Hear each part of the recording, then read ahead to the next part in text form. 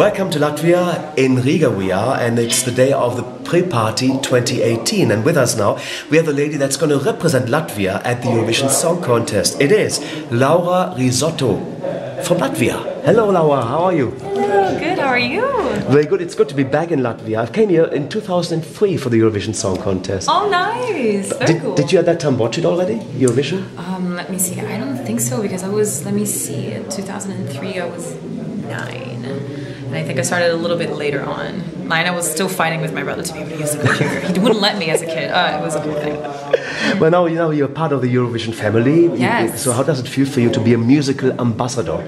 It's such an honor. I think it has such a sense of purpose, which I think is really special, representing Latvia through music. So I was so flattered that they picked me to be a part of this, and I can't wait.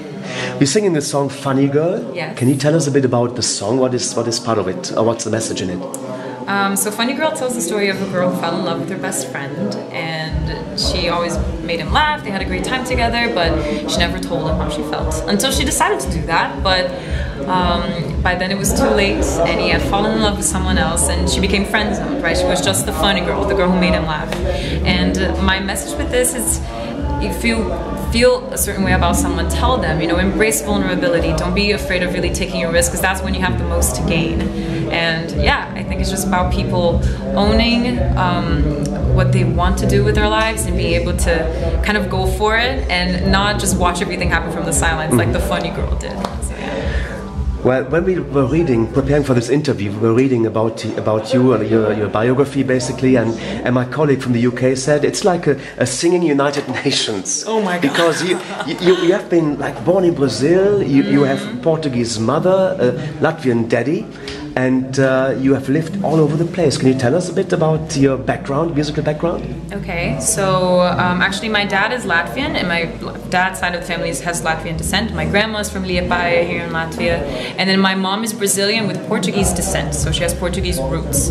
So this is a very interesting mix this year for Eurovision, because like representing Latvia and Portugal is super special. But yeah, I was born and raised in Rio, and I've been living in the US for almost 6 years now. I had a career in Rio as a singer-songwriter. I was with Universal Music at the time there with my first album, and then I won an international career and to study music in the US. So I moved there, and I lived in Boston and then LA for my second album, and now I'm in New York, where I graduated from my master's, and I'm working on my third project, so I'm super excited. Wow. So how did then Eurovision come into your life, basically? I mean, I've been keeping up with the contest for years now, and it was just, I've always watched it, but I never thought that I would be in it. And I bumped into a story about Supernova when I was doing research to travel to Latvia, because we were planning to come here already for the summer, for Dziesmas Svētkus, which is a song and dance festival. And I was like, you know what, I should submit, why not? And it worked out. So, fantastic. Yeah. Excellent. I guess it was just like serendipity. Well, also we have some news. You're going to be singing. Yeah. I'm going to be singing I'm going to be doing 2 Brazilian jazz shows with Michael Pipoquinha here on April 4th and April 8th in Riga, and I'm super excited. And I'm also a part of the Riga Jazz Stage this year, so it's a jazz festival.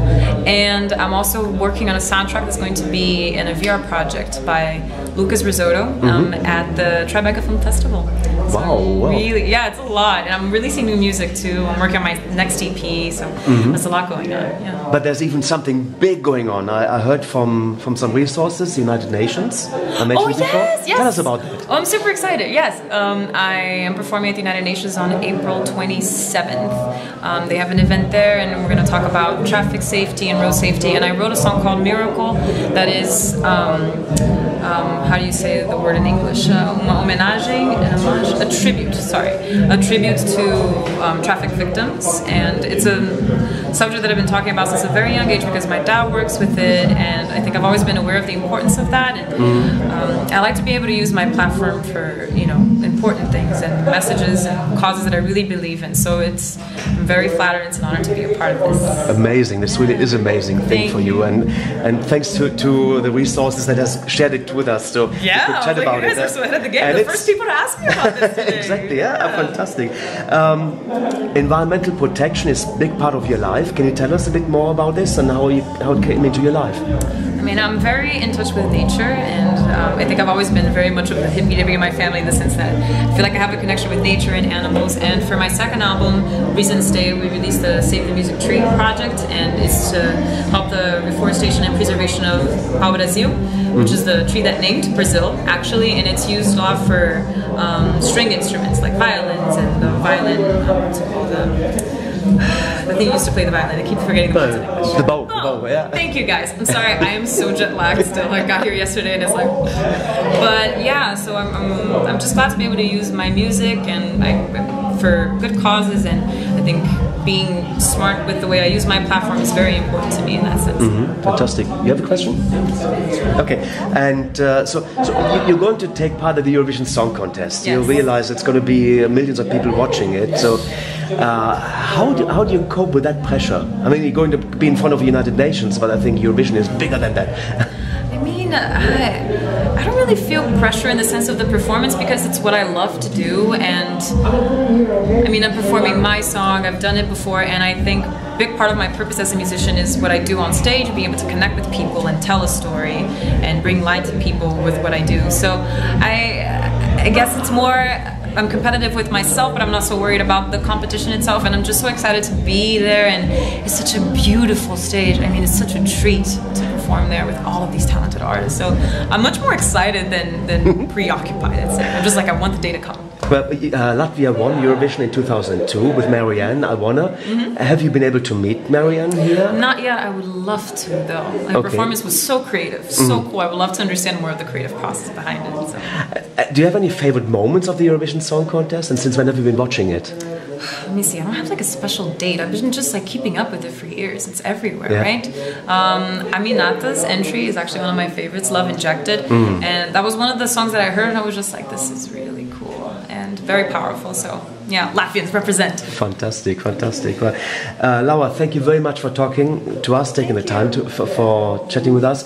I've got one more question. Last question is this. You are Latvian. You're born in Rio, in Brazil. Yes. You have Portuguese roots. Yeah. And also Italian roots as well. You live in New York. Oh my God, so where is your heart more? My heart more? Oh, my heart, I like that. I'm a mix. I'm a little bit of everything. So, and I think that's who makes me who I am. And every place that I'm from and also where I live, I think it's just a part of my personality and I have a little piece of me. So every place is a little piece of me. There's not one dominant, I'd say. But I feel like my heart is on stage wherever I am, really.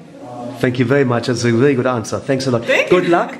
And that was Laura Rizzotto for Latvia, the Eurovision Song Contest 2018 in semi-final 2. Thank you. Bye-bye. Thank you.